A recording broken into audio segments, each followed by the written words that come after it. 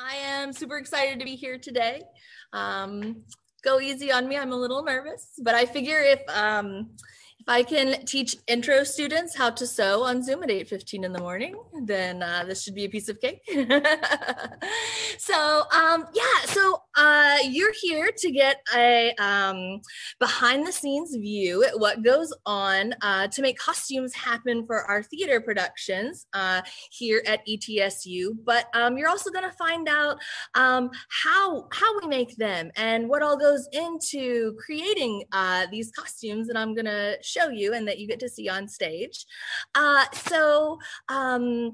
Yeah, I am the costume shop supervisor here at ETSU. So my primary function is to run the costume shop, and I also supervise the student workers that come in. We have federal work study students, APS scholarship students, and then we have our own theater scholarship students, and then also students that take a lab credit also come and work in the costume shop, as well as our scene shop, but that's another story that I don't know much about now. So I kind of handle the costume half of things.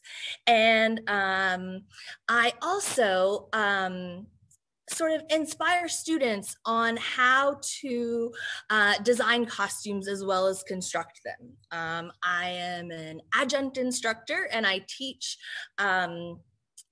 intro to theater production, where I teach students how to hand sew on Zoom currently, but I'm really looking forward to using this gorgeous space to teach them all sorts of things in person. And then this semester, I am teaching advanced theater production, and I co-teach these classes with Zach Olson, the scene shop supervisor equivalent to me. We call him a technical director, but you know. And so I am teaching advanced theater production, and I'll share some of the things that our students are learning in that class as well with you.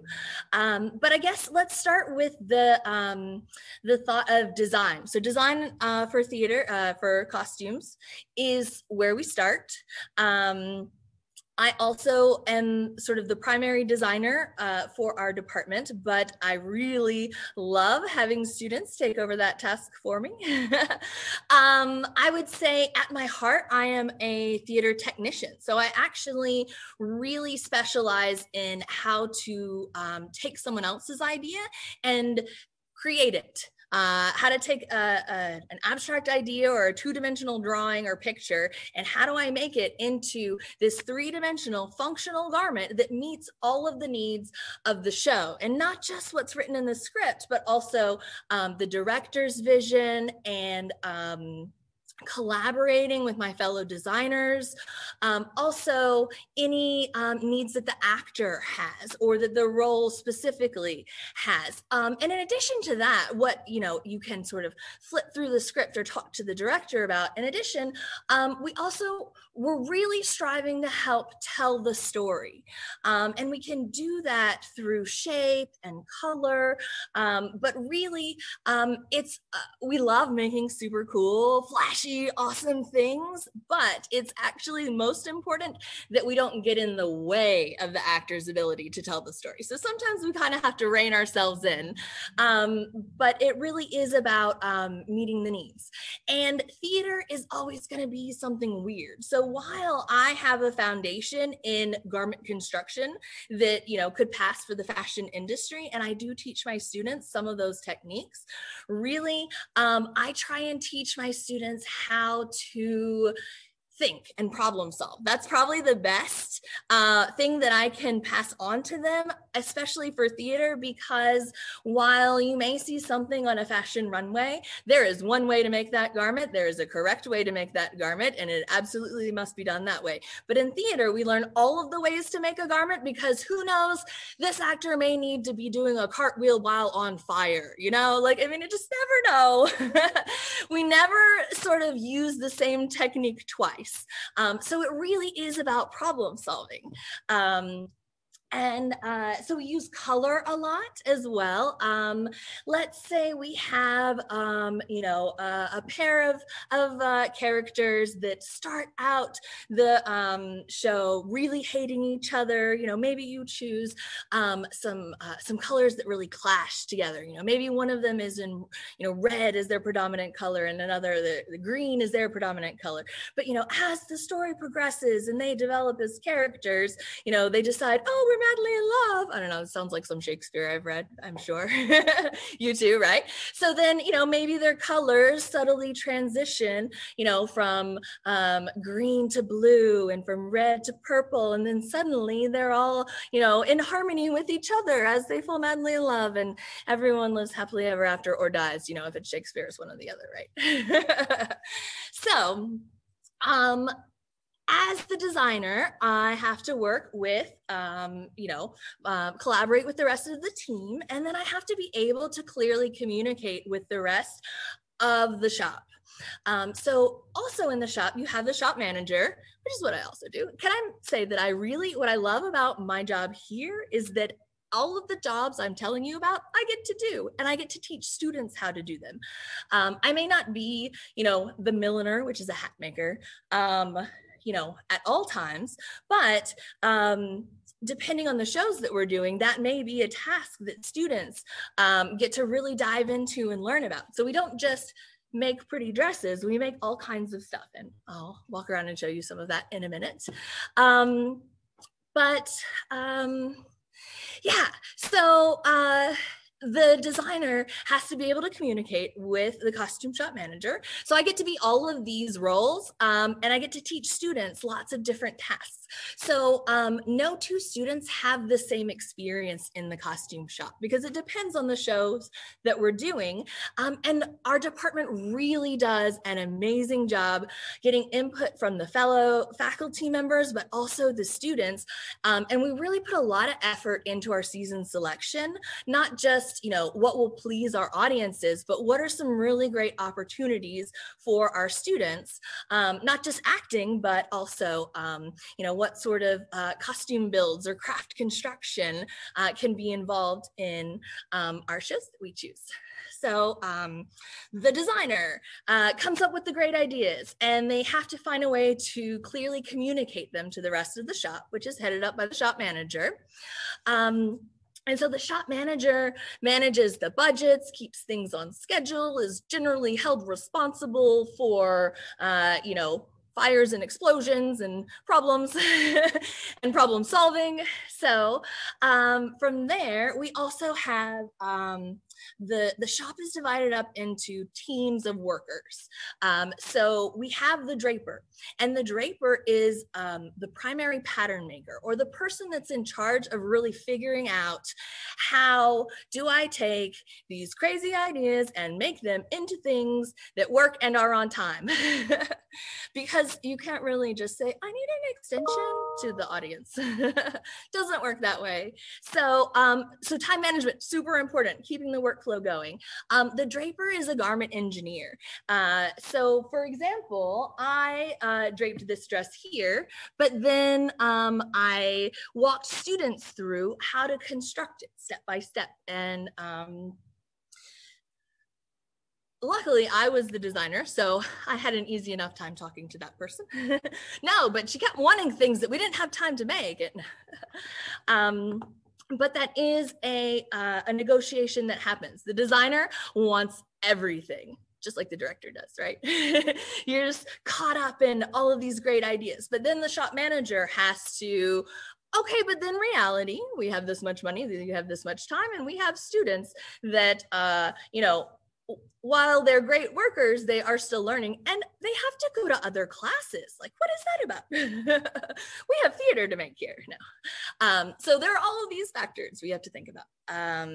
So the draper patterns the garments and then hands them off to the first hand is like their chief minion, head assistant to the draper, and they take the information from the draper and convey it to the stitchers, the people that are sewing on sewing machines and actually putting the stuff together.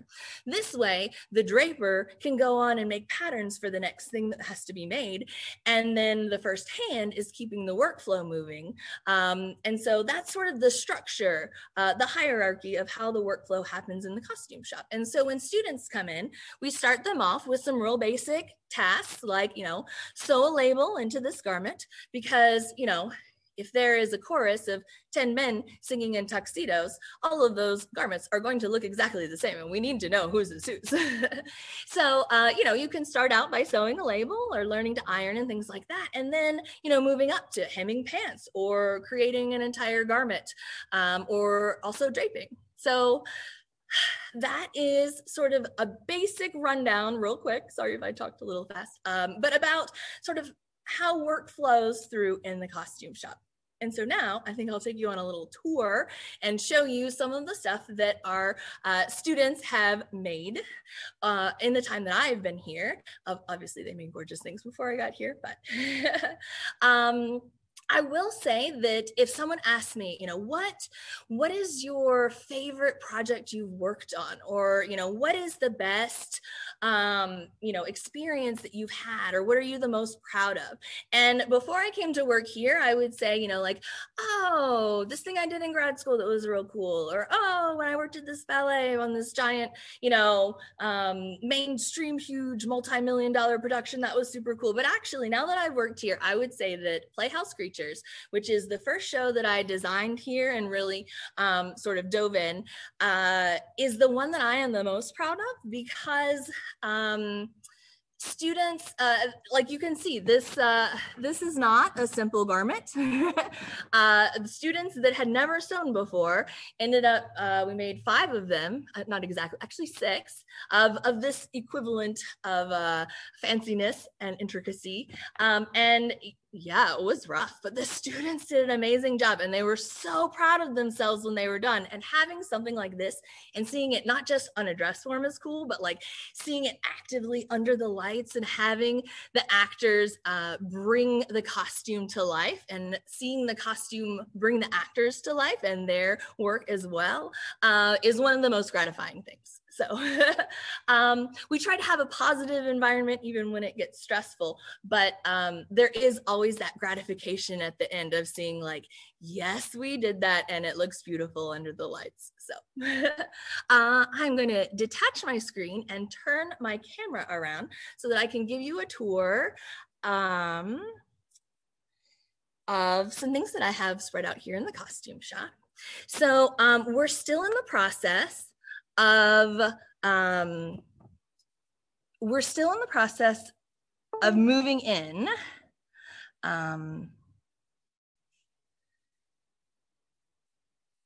And I will say that because, there was this pandemic that happened.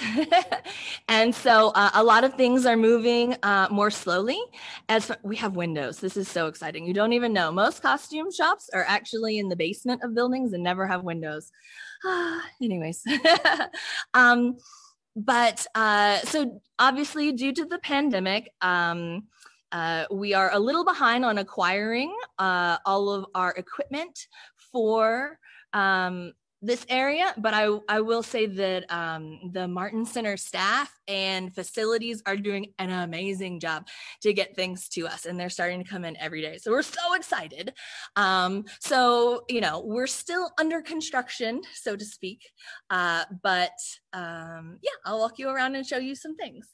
So for this, sorry, and I apologize if I make anyone seasick. I'm gonna try not to. So this is what we're doing in my, sorry, I'm trying to figure out which direction do I aim? There we go. So this is what we're doing in my costume advanced production techniques class, and they're learning how to drape the basic forms on the dress form.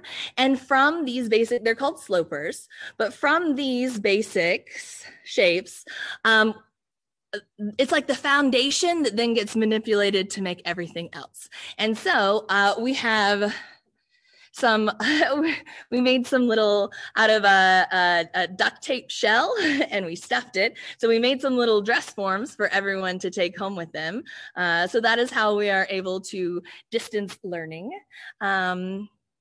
But you can see, so this is sort of the process that goes into creating a garment. We'll drape it on the dress form, and then, you know, when we pull it off, it looks like a bunch of random shapes that don't make a lot of sense. So we put information on our pattern pieces so that we know how they match up, just like a puzzle, but a weird curvy shaped puzzle. And then, so that actually just turns into a bodice that looks very similar to this one, and a student did that. I'm so excited by it. We don't just make garments. This is from, a student made this out of a thermoplastic material for, unfortunately, we were going to do Bridge to Terabithia, but that show got canceled due to the pandemic. But we have an amazing fawn mask that came out of it. So students, basically, they sculpt a shape onto, we'll use like a cast face or sometimes a styrofoam head, and then use clay to sort of come up with the shape on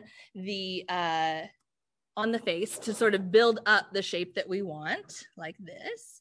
And then cover it in aluminum foil and heat up the thermoplastic and shape it. And then it gets painted. Let's see, what else do we have? Not everything that we make is beautiful. Sometimes we get to tear stuff up. And let me just say it's super gratifying. Well, it's gratifying if it is an old garment that's already falling apart in stock, but if you have to make something brand new and then destroy it, it kind of hurts your soul a little bit, but that's the job. So using, you know, like the equivalent of a cheese grater and some knives, some fire, some sandpaper, I don't know, run over it with your car. We use any of the techniques we can. You know, we have a lot of things that look dirty and disgusting, but it's actually fabric paint rather than whatever sort of mold or crud that you think it is. Over here, we've got some costumes that we're putting together for the musical theater showcase that's coming up. These are some more masks that were done in that same sort of way.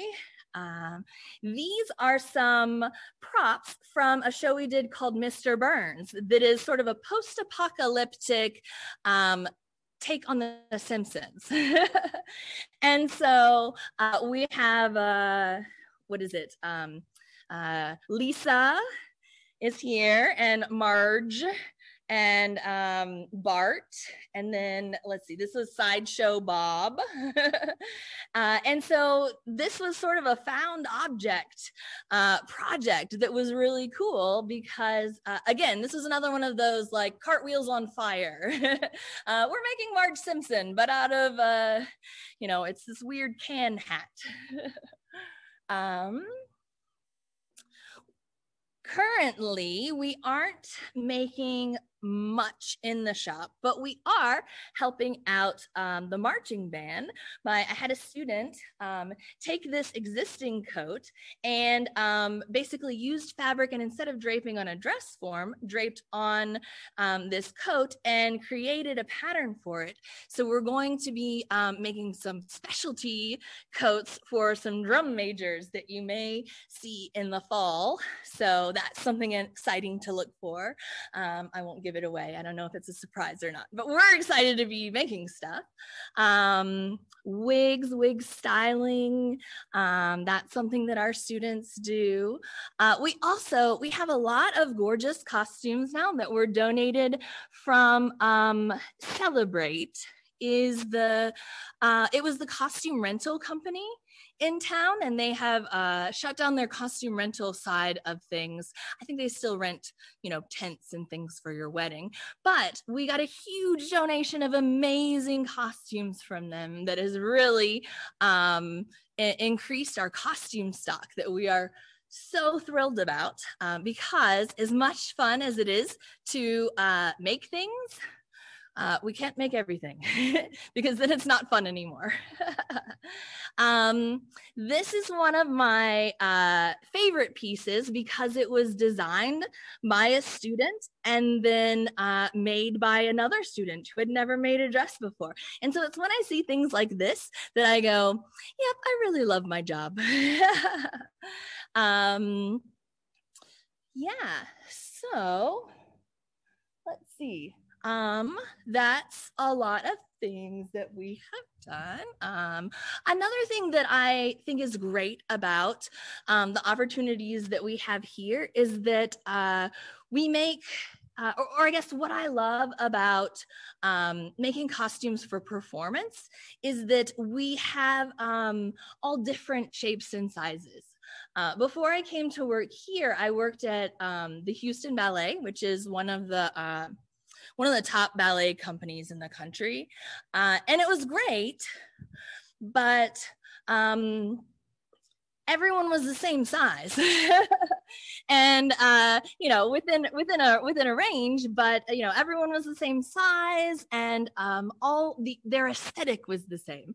I remember one of my first projects there was making a Greco-Roman dress, and I made a gorgeous one, but it was historically accurate, and they were like, "What is this?"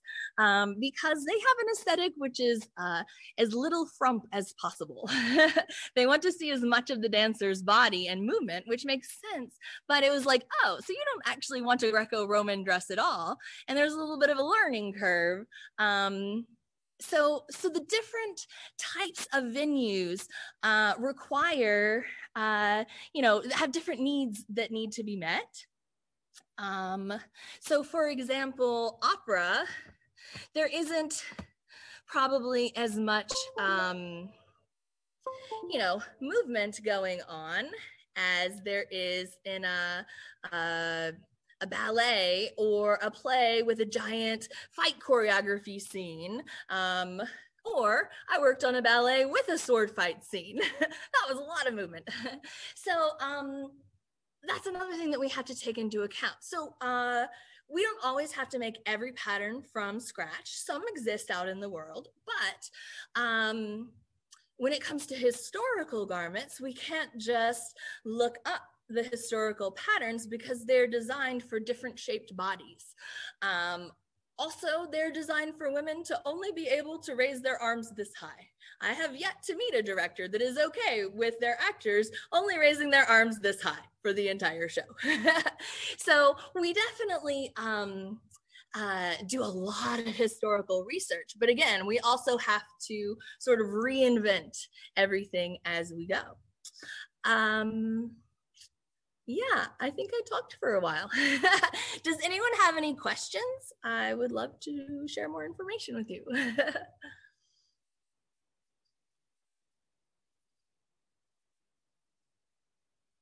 Well, I will lead off.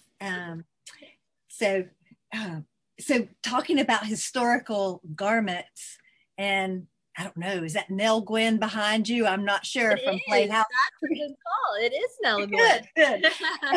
But my favorite, not famous. Yes. Nay, good folk. I'm the Protestant whore. Right. So, yes. So I'm wondering if you're making historical garments for Nell Gwynn on stage now, do you make historical underwear? And if so, what's that like?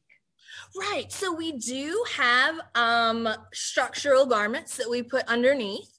And if I was going to drape something with a bustle, I would have a structure like this underneath it when I'm creating the pattern so that I have the structure. Just like if I was making a dress for someone that was a little bigger than my dress form, I would pad it out.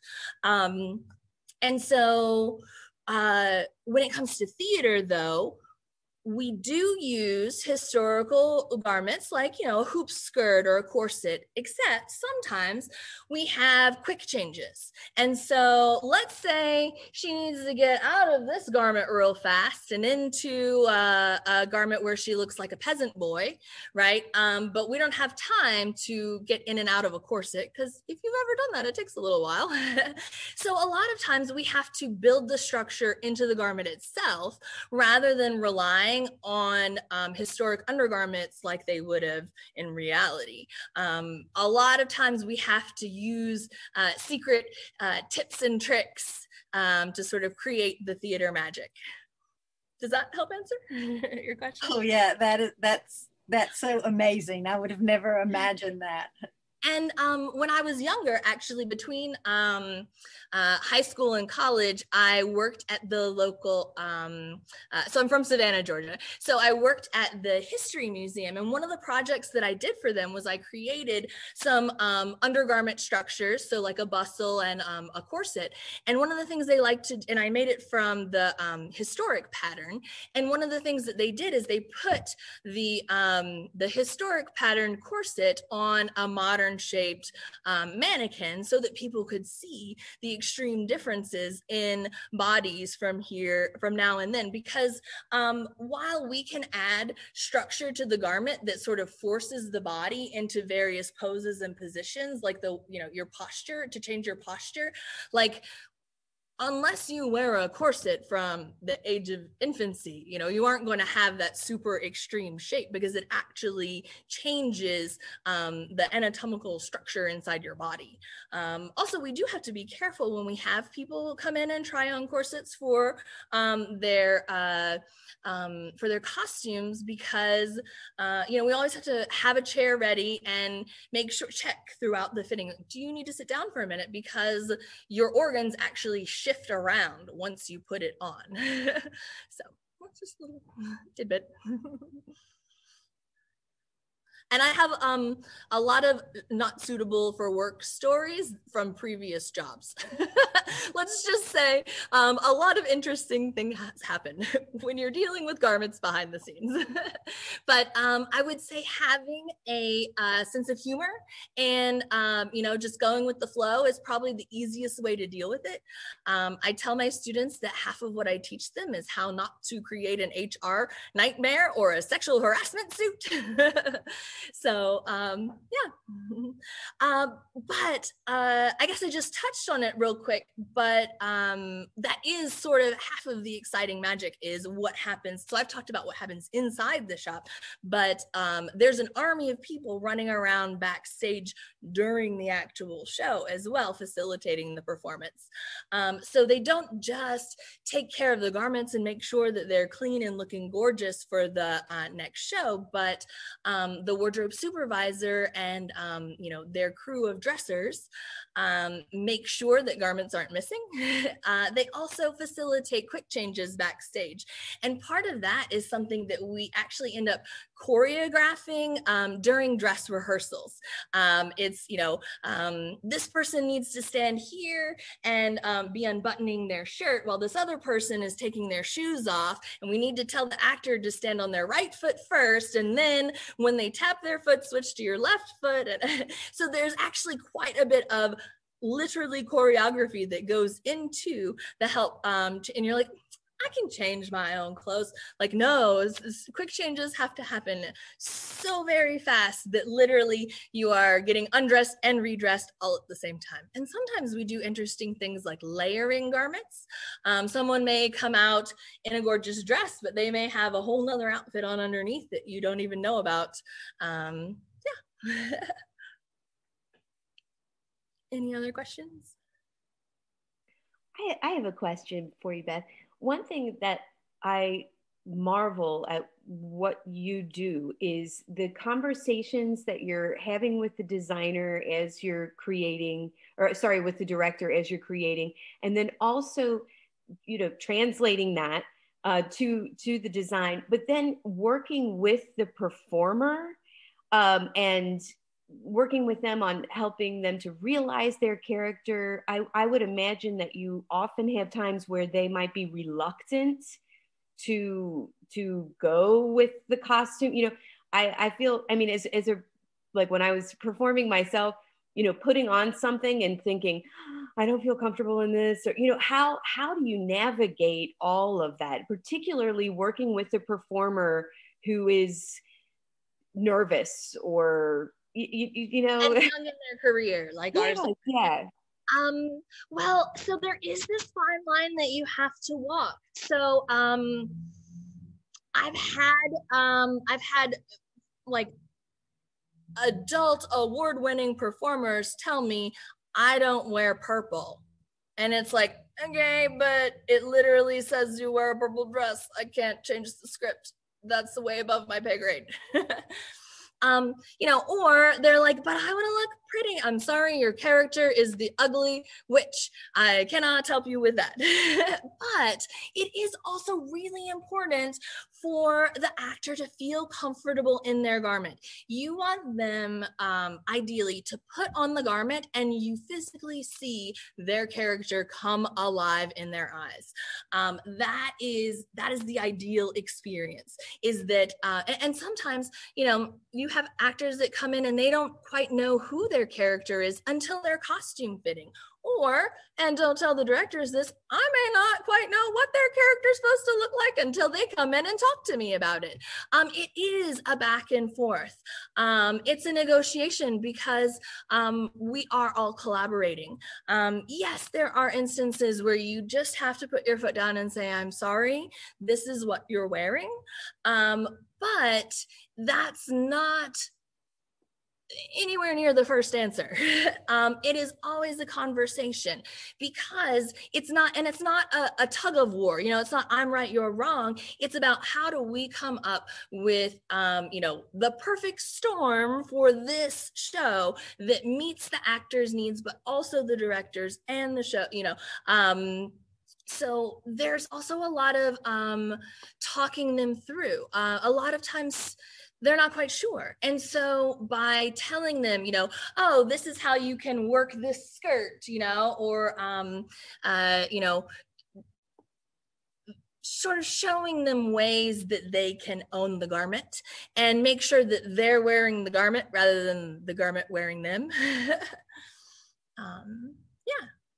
A big thing is shoes, being able to move. That's what I listen to the most.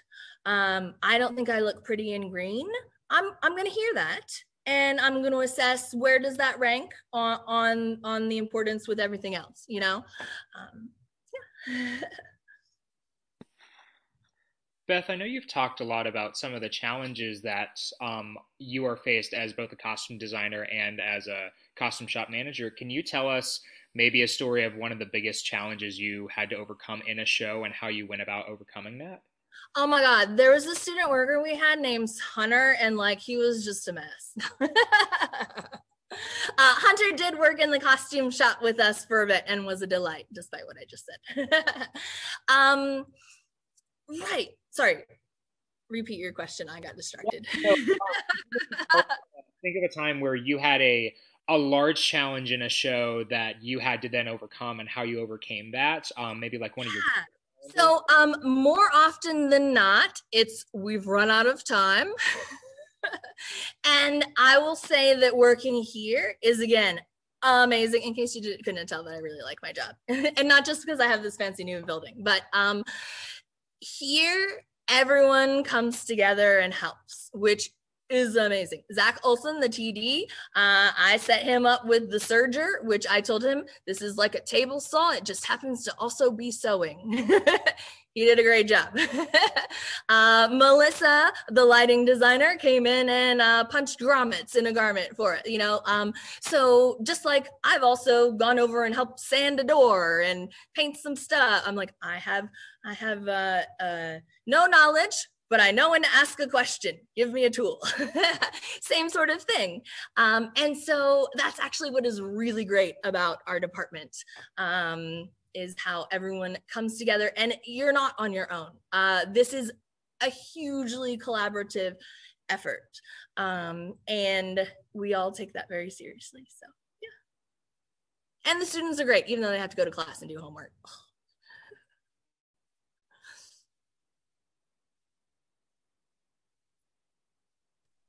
I'll ask a question just out of curiosity. What is the most elaborate costume that you've ever had to create? Oh,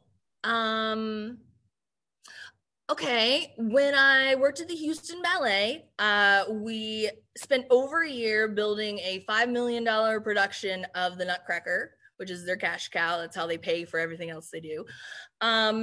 And so I was in charge of, among other things, but Clara's garments. And so towards the end, she gets this fancy, gorgeous ball gown covered with flowers and is just exploding with amazingness. So yeah, I would say that. Or Bix the hip hop beaver. So he was like, he's from the show. I'm blanking on the name. Bright Ideas?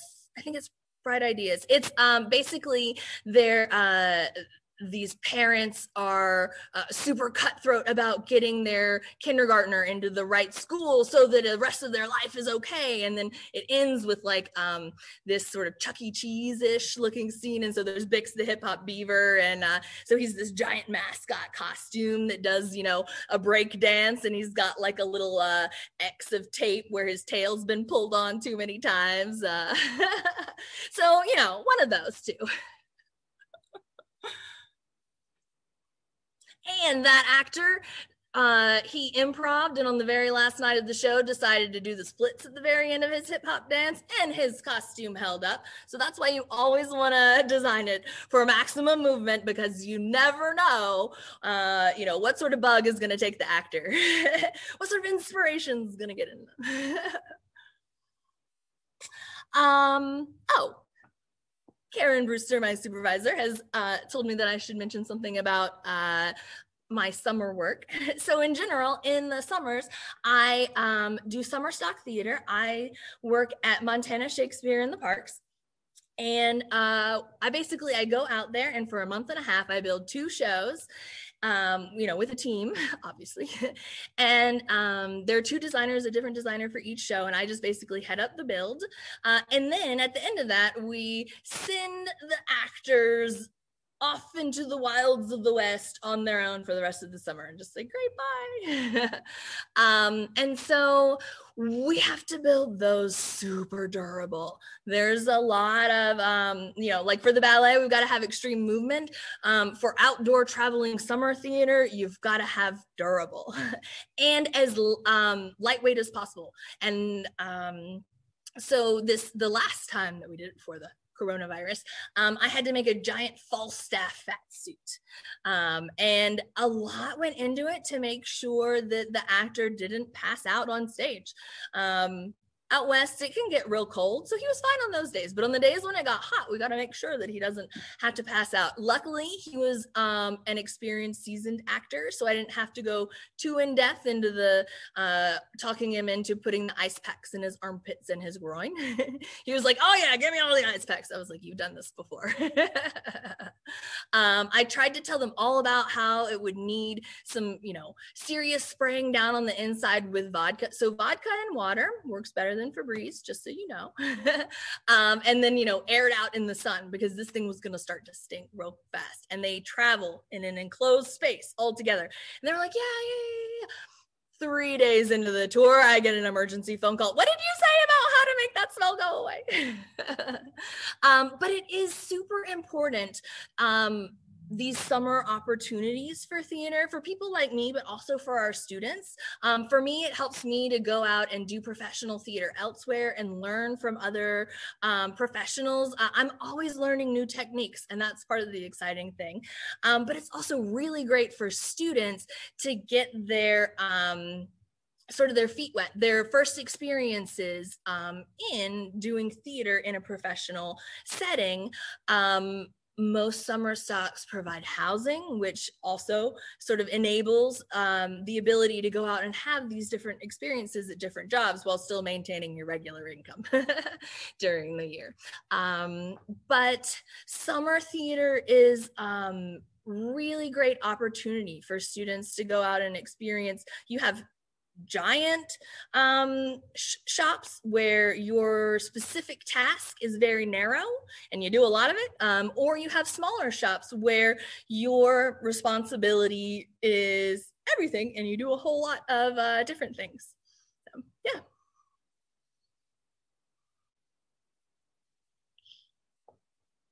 There's a couple, I just want to amplify a couple questions in the chat. Paige asks, what's the worst fabric to manipulate when creating costumes, and what's the best?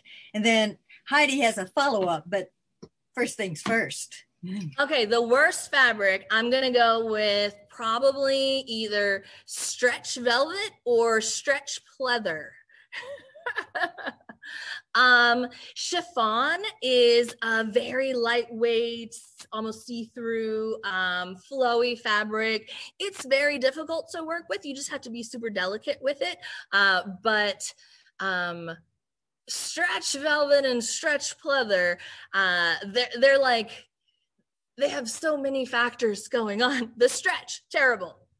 Always a pain. But then there's a grippy texture to the velvet or the pleather that keeps it from wanting to go through the machine well. But it's easier to make stretch things fit people. It's just the construction of the garment that is more difficult. Also, neoprene is, we make things out of all kinds of weird stuff. Like mesh screens. We use all sorts of things for structure. So what's the best? Muslin, which is untreated, undyed cotton. So it's what we basically do all of this out of. It's super cheap. And it's sort of like your base layer fabric that it doesn't cause any additional problems for you. It's as cooperative as fabric gets. So yeah.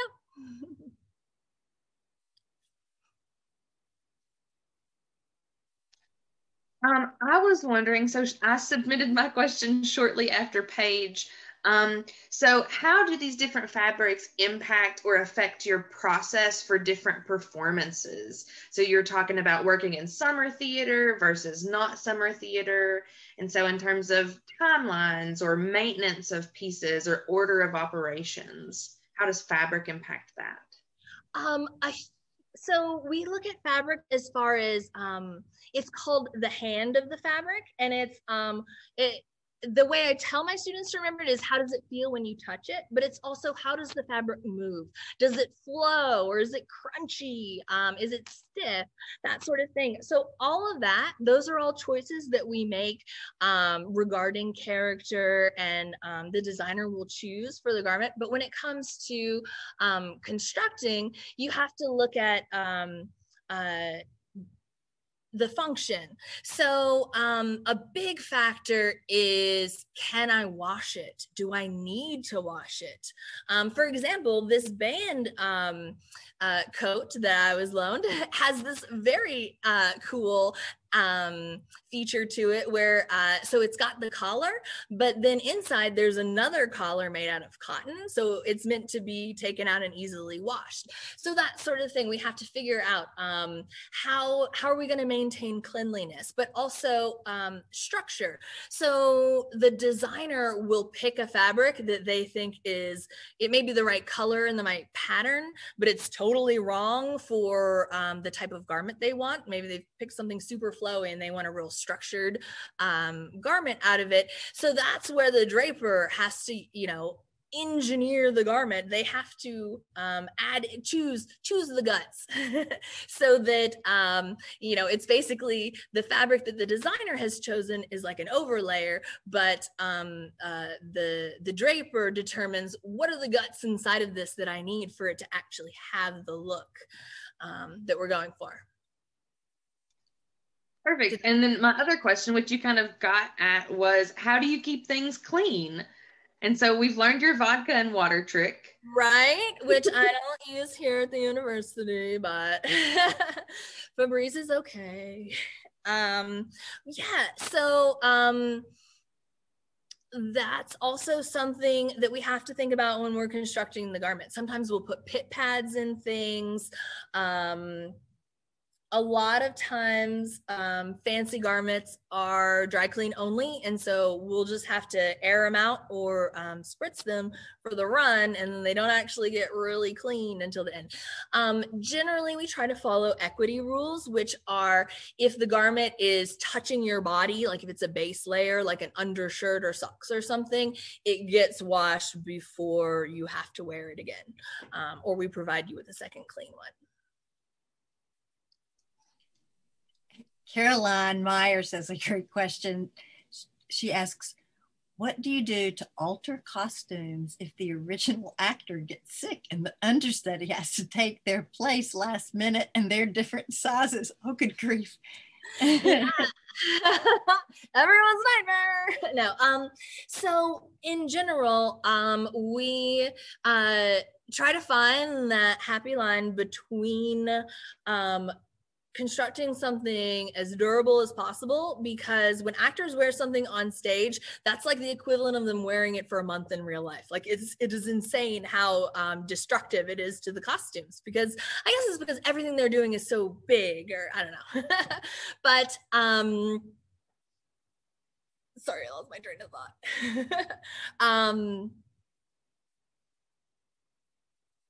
Remind me what we were talking about. So the understudy. Right, the understudy. Okay, understudy. So, and it's not just the understudy. So we try and make the garments as alterable as possible, because I'm spending all of this time and effort to make this garment that's going to be worn for 2 weekends at the most, right? That's a lot of time and money and effort. So we want to make them as alterable as possible so that we can keep using them over time. And then the same sort of thing. So this doesn't happen as much here. The only instances where I've had actors substituted, it was a little more of a modern costume, and so it was easier to sort of substitute something else that was still in the same design idea. But when I worked at the ballet, you know, someone would get injured and then literally everybody takes the next roll up. So everybody's got to have a different costume than what they're already fit for. And so when we construct the garments, we add additional alterability inside of it. So there's extra fabric kind of hidden in the garment so that we can adjust it for if someone's larger, and then also there are ways to take things in to make them smaller. But sometimes you just kind of go, oh crap, and then have to start from scratch and come up with something close. But not naked. And sometimes we just go, not naked is gorgeous. Bobby asks, as a designer, or says, as a designer, you're wonderful at adapting designs to fit a director's concept. For example, your work on Baskerville that led to costuming dummies, puppets, scene changers, etc. Comment on adapting to meet a concept, please. Right. Yeah. So it doesn't get boring doing what we do, because even if you're doing a show you've done a bunch of times already, it's not going to be the same show, because the director has a leading idea that sort of guides everyone. And so we have a special date on the calendar that is called the deadline for major changes. And up to that deadline, we attempt to meet any requests that the director makes that are within reason. And then any requests after the major changes deadline, no promises. But, if we're getting sleep at night, we'll see what we can do about it. But that is something that you have to factor in to the process, is that amazing discoveries are going to be made in rehearsal through the work that the director and the actors are doing. And some of the most exciting things that come out of a play are discovered in the rehearsal process. Now, that's a little late in the game for us because we're trying to make things, but it's so worthwhile to sort of and plan for those things. Yeah. But for Bobby and Baskerville, he definitely threw in some non-historical elements. And so I guess figuring out how to mesh the traditional story that everyone is expecting with these traditional characters. Everybody's got a fixed idea of Sherlock Holmes and Dr. Watson. And so how to mesh that with this new take on it that we did was a really interesting project to work on.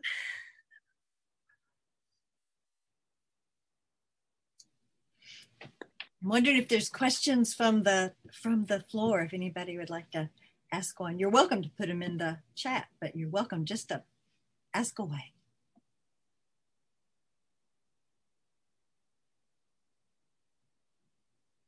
Sorry, I get a little flustered. I start talking about something and then I'm like, wait, what was the original question? But things like this keep me honest and definitely increase my respect for the performers that I worked with because it is not easy to stand up in front of people and have everyone look at you and talk. So, yes. I just want to amplify a couple things from the chat. Melissa says she'll punch grommets for you anytime. And the other thing, Sarah, and I want to make sure that you saw Sarah's note. I would just like to say that it's so inspiring to hear how passionate you are about your job. You radiate positive energy, and it's such a pleasure to listen to you talk about something you love. And so I just wanted to make sure that you saw that in the chat. I also want to, Karen Brewster put in Bucks Rock Music and Dance Showcase, virtual online performance. April 30. Give me a thumbs up, Kara. Is that right? April 30 is right for Bucks Rock? Okay, good. And then also King Lear sings from Shakespeare's play off virtual online audio beginning April 23rd. So those are in the chat. So just good.